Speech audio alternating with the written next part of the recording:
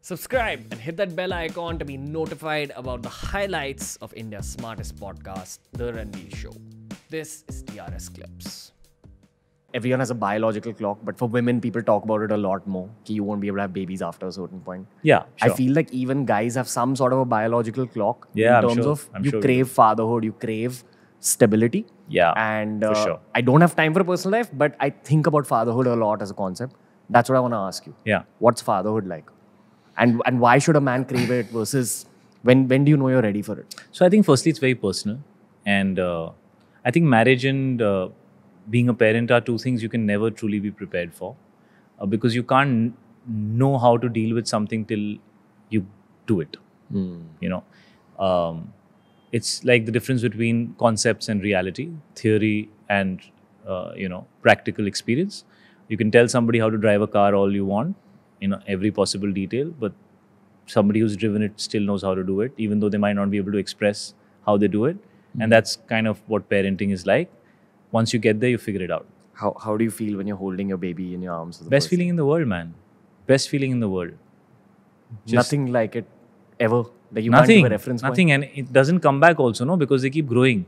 So you miss the 1 month version, then you miss the 6 month version, then you miss the 1 year version, and it just keeps going. It's like they just keep growing bigger, and you feel like that little guy is gone, that little Chotu Misha is gone, that little Chotu Zenu is gone, and now they're growing up so fast. So it just, your parents tell you all the time, that कब बड़े हो गए पता ही नहीं चला, and you feel like whatever, and then when it happens to you as a parent, you're like, man, I know exactly what they're talking about.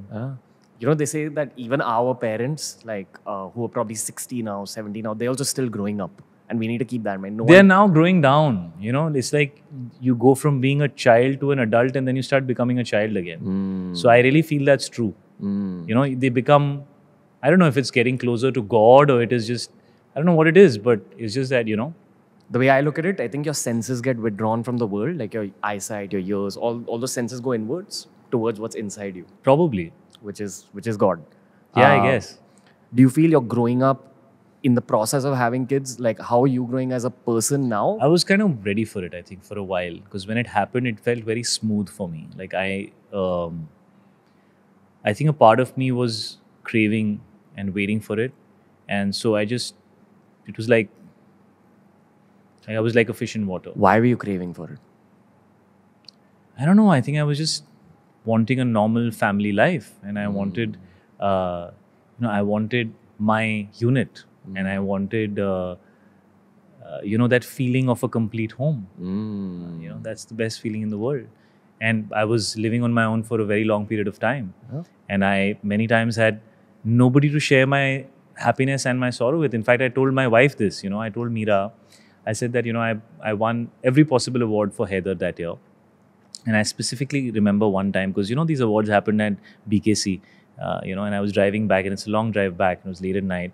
And, my award was lying on the next seat next to me, and I was sitting in the rear passenger seat.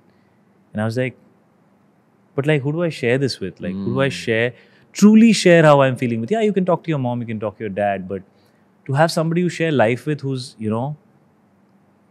your partner in life, that was the first day I was like, I think I'm done with this phase. Like, I think I want to share now.